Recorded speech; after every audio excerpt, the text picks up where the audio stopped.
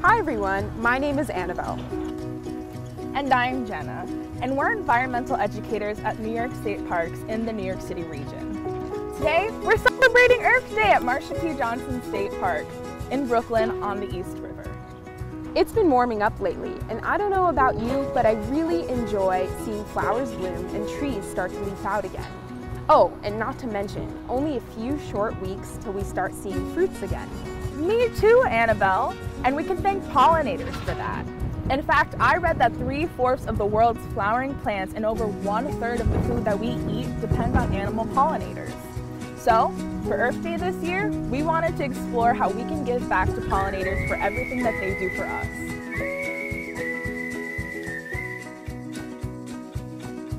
We can't talk about pollinators without highlighting the importance and the hard work of native bees. What's a native bee? I've heard a lot about honeybees, and I love a good cup of tea with some honey. So glad you asked. Honeybees were actually brought to North America from Europe. Native bees are bees that have always lived in this region and evolved right alongside the plants here, making them the most effective pollinators. There are over 4,000 species of native bees just in the United States. Unfortunately, native bee populations have been declining due to habitat loss and fragmentation, the use of pesticides, competition from invasive species like the honeybee, and climate change. The good news is, studies have shown that cities can actually be refuges for pollinators because they have a diverse variety of plants and not a lot of predators like in rural areas. However, life in the city can be challenging due to fragmentation of green spaces. So if you want to do your part to protect pollinators, here are a couple of suggestions that you can try at home in any type of outdoor space. Make a bee bath. Most insects get their water through their food, but the pollen and nectar that bees eat doesn't have a lot of moisture in it. When they do find water, it's usually in man-made things like bird baths or pools, which are really large, so bees can fall in and drown. So, to knock things down to size, we're gonna make a bee bath. A bee bath is simply a bee water feeder where they can stop to rest and safely drink. First, try to observe where you might see bees in your outdoor space. Look around places that have flowers and plants.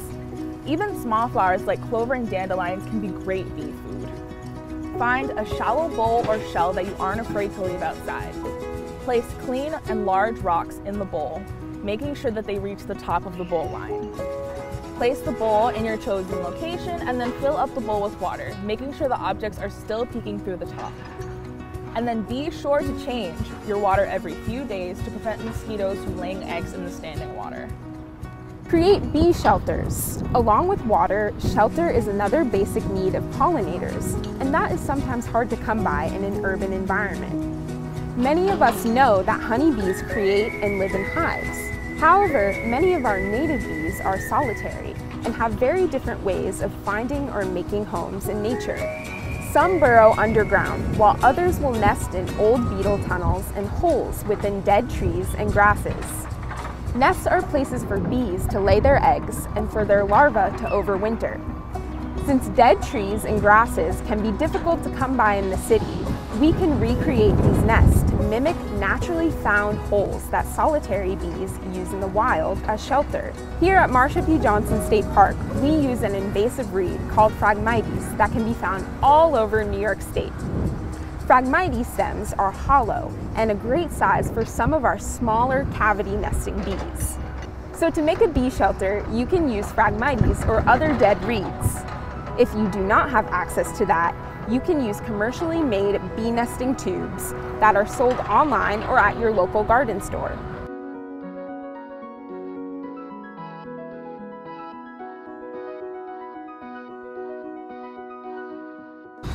Secure the bundle in your outdoor space or place it in a recycled milk carton. You can also fill the carton with the extra gathered materials, such as pine cones and sticks, to attract a diversity of species.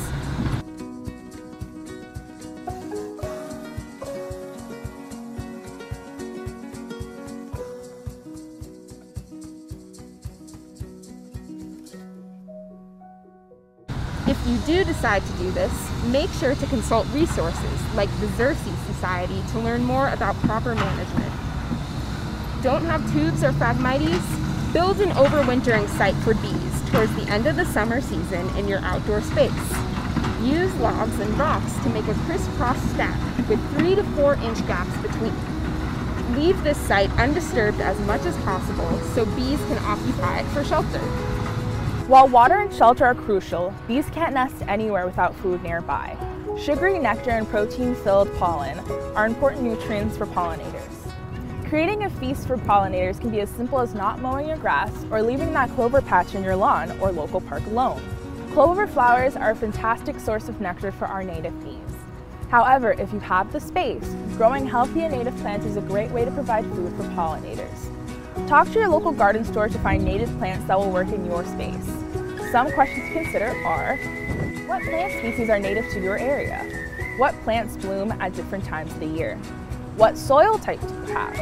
How much sun do you get in your outdoor space? And do you live near freshwater or saltwater? Well, we hope you enjoyed our video and found something that you can try at home. Modifying your outdoor space by creating a bee bath, shelter, and keeping around native plants can really help out our native bees and pollinators here in New York City. Thanks for tuning in, and happy Earth Day!